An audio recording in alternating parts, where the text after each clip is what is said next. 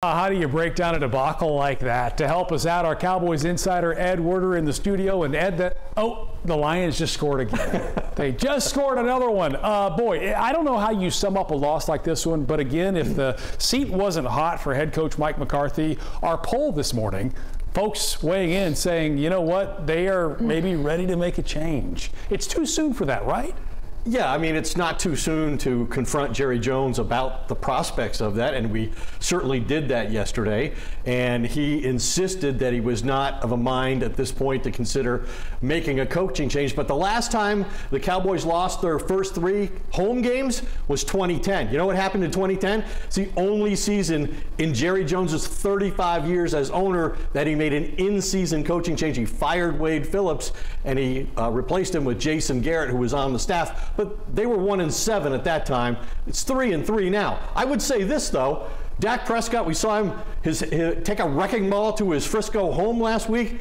His team is in ruins right now. And Jerry, if this continues, he's going to be taking a wrecking ball to the whole organization, starting with the coaching staff in the offseason. Well, with the bye week coming up, you know that the chatter about a coaching change potentially that's going to be dominating the headlines. But they did try to tamp things down a little bit. Jerry Jones did. It's hard for the players to have something to do with it, though, when they're not on the field. You've seen a ton of injuries along the defensive line, really across this roster, but defense especially. The issues, though, that we're seeing that allow a team to come in there and score 40-plus points on you, is this about those injuries, or is this a coaching issue? You've got Mike Zimmer in for Dan Quinn. You've got a different defense. Where do you place the blame? Well, Jerry's right. It is everybody's fault, and maybe he's not being more than magnanimous when he says it's the front office and he'll take part of the blame. I mean, they knew when they lost to Green Bay last year in that disgraceful home playoff loss in the first round that this team was not good enough, and yet they did virtually nothing in free agency to improve the team. They relied totally on the draft for an infusion of new talent. And so, of course, the locker room knows that Jerry didn't make the proper investment, and they're playing accordingly. But to your point, the defense, yeah, Mike Zimmer's without half his starters. Mm-hmm. They're transitioning to this new defensive scheme.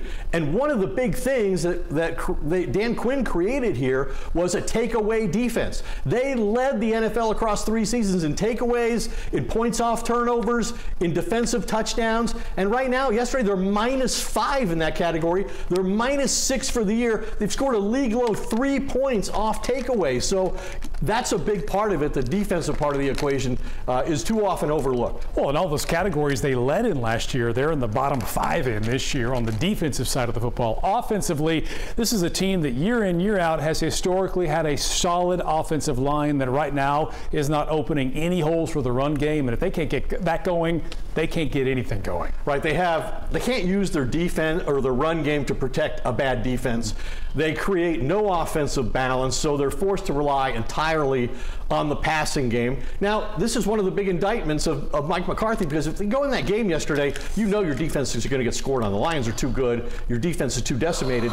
The offense is what failed, and that's what's the most bewildering part of the whole puzzle, and that's where Mike McCarthy is most culpable. He is the game planner. He is the offensive play caller, and yet here we are, Dak Prescott with the game, in hand still in the first half with his 3rd red zone turnover in 2 weeks. And as he said, after I threw that interception, I can't think of another good thing that happened to us. So, he's thrown 3 interceptions trying to get the ball to CeeDee Lamb. Mm-hmm. That's not why Jerry's made Dak Prescott the highest paid quarterback in football and CeeDee Lamb the 2nd highest paid receiver in football. Well, and those two didn't get to practice enough in the preseason. That's certainly a big issue, but Dak kind of alluded to practice overall. Yeah. Is this team not practicing hard enough? I mean, what are you hearing behind the scenes? So that's another potential indictment of the head coach. That's his first and primary responsibilities, to get the team ready to play during the course of a week. And now here we are after the Baltimore game.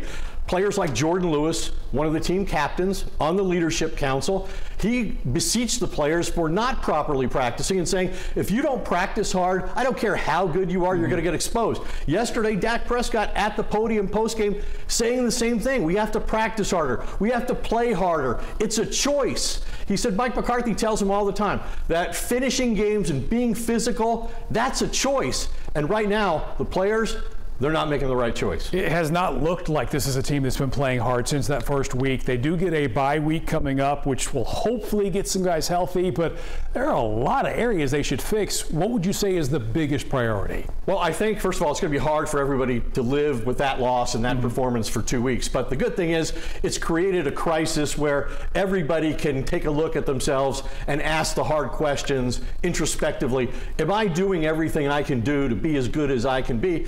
And, I think Mike McCarthy and the offensive coaching staff has to get together. They've got to take a hard look at what they're doing, how they're using their personnel, how they can be more creative and unpredictable and more successful. They did that last year.